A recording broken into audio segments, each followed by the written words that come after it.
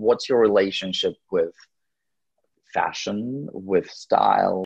Well, I do pay a lot of attention to fashion, and this is something that I have yet to look forward to, which is own the pieces that I really want to own instead of admiring them from afar. But I'm sure you will agree, because you're a fashion icon yourself, that it is a lifestyle, it is who you are, and it is an extension of your personality, right? And we know of various performers, and Yu Jawan, of course, comes to mind as somebody whose dresses have caused huge controversy, but she maintains that it is something that makes her feel more self-assured and more herself. And I believe that this is an extension of your courage to go out there and present yourself.